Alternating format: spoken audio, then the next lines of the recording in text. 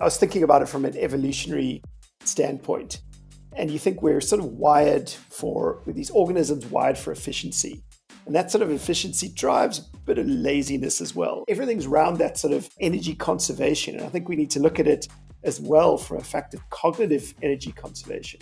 Because our brain is actually an energy hog. I didn't realize it uses something like 20% of the body's energy for just 2% of our body mass, which is pretty crazy. So we've evolved to optimize energy usage by also sort of making the right decisions. And one of the things as well from a cognitive perspective is, just trying to reduce that cognitive load. We don't have to think. We tend not to, or we tend to fall into sort of different categories of thinking.